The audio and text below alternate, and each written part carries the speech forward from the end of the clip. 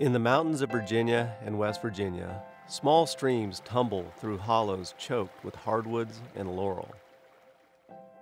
In the valleys, creeks are born at gurgling limestone springs. These are pretty streams, cold, clear, home to wild trout. Generations ago, there were trophy-sized native brook trout here. Thick, brightly colored char, best measured in pounds, not inches. But as our nation grew, the health of these creeks and these trout was an afterthought. We're improving these streams. Projects are reducing erosion, reconnecting fragmented stream sections, improving fish habitat, making fishing better. This impact reaches beyond these mountains. These are the headwaters of the Potomac, one of the most important rivers in the East, the key artery in a watershed that supplies drinking water for roughly 12 million people. Yes, the projects in these mountains are about helping trout, but the work is about so much more.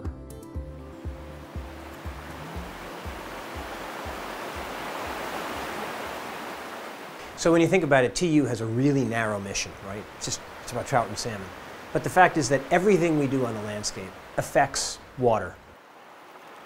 Probably 20, 30 years ago, 40 years ago, when we were first founded, the organization would focus on the point of impact. And then over time, we moved from that sort of stream by stream approach to a watershed approach, where the idea was, hey, let's stop putting these Band-Aids on problems, and instead, let's actually solve the problem. And now we've realized that we have to work at scale. This river has gotten so much better directly as a result of the Clean Water Act. The reason it's gotten better is that in the headwaters of the Potomac, up in places like West Virginia, we've cleaned up those small streams. So the streams that are supplying the cold, clean water into the Potomac are much healthier than they used to be.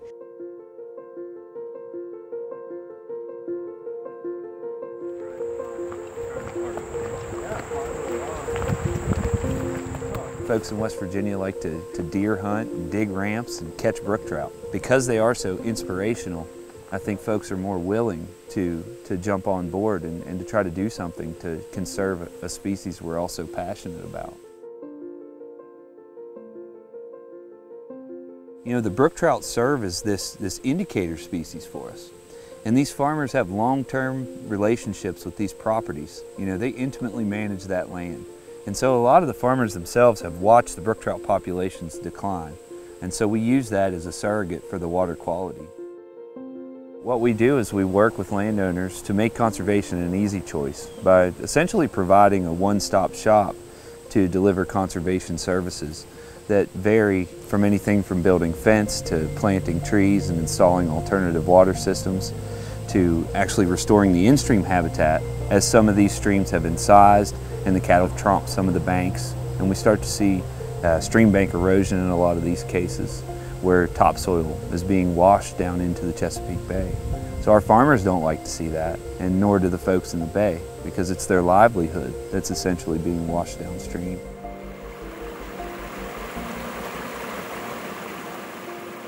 Growing up, you would come through and you would see 8 to 10 trout, catch several trout, you know, and over the years the pools have gone away and the banks have eroded, and I was just trying to find a way to try and preserve it, get it back to the way that it used to be. You know, I don't know if that's necessarily possible, but with what we've done here, it's really made a big impact on what we have. We try to start at the top of the watershed, so we do select our priority locations that are usually your best of the best. You know, we have the best water quality and the best habitat. As it makes its way downstream, it sees a variety of stressors from timber harvest and agriculture and development. So we start in these headwater communities. We rally around this state fish, you know, that is a heritage species for our people.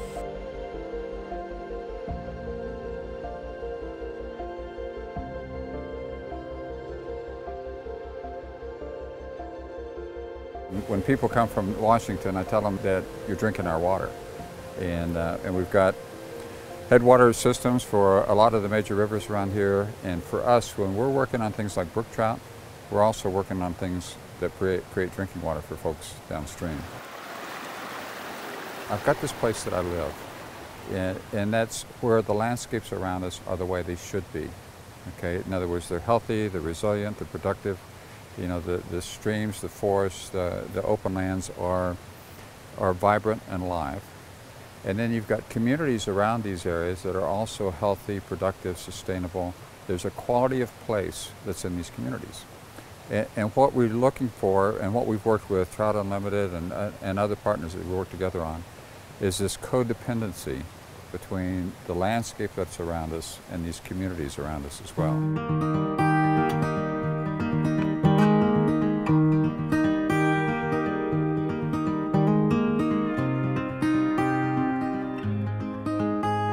Colby and I grew up in Richmond, not too far away, and you know, like a lot of folks that live in the Piedmont, if you want to trout fish, this is where you come here to the Shenandoah Valley. So nobody in our family fly fished. We had a little farm pond not too far from our home, and once we had kind of conquered bait fishing it and spin fishing it, on our 10th birthday we asked for a fly rod because we wanted kind of another challenge. And so we got ourselves into it, we pushed each other through the sport, and as soon as we started figuring that pond out with a fly rod, it was heading to the mountains in Virginia to try and figure out trout. The quality of the fishing here always has drawn people. The sport's grown, the state has grown, the town has grown, and so the only way to accommodate the growing number of anglers is to open more water to public use and or improve waters to make them more fishable and better fisheries. And so certainly that's been happening here in the valley and around the state. And a lot of that is thanks to Trout Unlimited.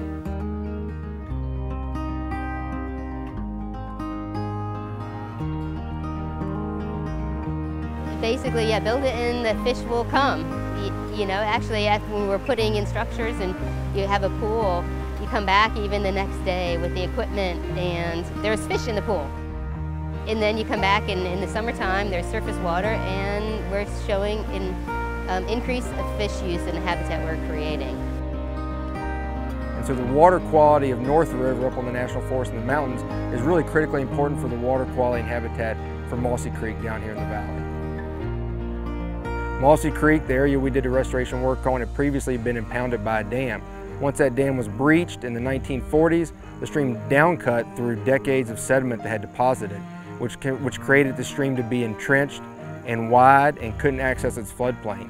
By creating more floodplain connectivity, we allowed the stream to get out of its banks when it floods, spread out and slow down and deposit sediment out in the floodplain so it's not being deposited on the stream bed. Which in turn means we get cleaner gravel, we get the nutrients that can create pollution for downstream waters in the Chesapeake Bay, deposit in the floodplain where plants can uptake those nutrients and grow to create an intact riparian buffer. So it's really one of the more rewarding parts of the job is to know that folks are able to come out to a site where you've done restoration work and catch fish where previously it would have been almost impossible or very difficult to do. We provided more access for anglers, better habitat for more fish, which means the creek can handle more angling pressure. And so to be able to see folks using that and to hear compliments from them about how great it looks, about how it's never fished like this in 20, 30 years, or it's as good as it's ever been, really kind of, you know, puts a feather in the cap of the project that you know you've done a good job with it.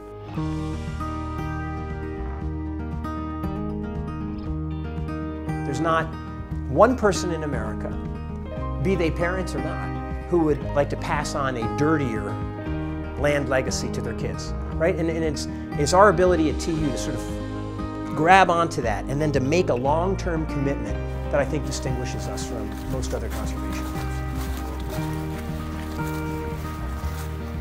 I came to Trout Unlimited because my personal mission aligns well with Trout Unlimited's mission, and that's to leave my daughter with a better place than what I had growing up. And I came from a family of coal miners, you know, that were extracting our resources and using it to the fullest extent. And I always just wanted to be able to invest in those. You know, we watched some of our trout streams decline over the years down in southern West Virginia. So to be able to see one that has declined actually lift back up is the most gratifying feeling I can say.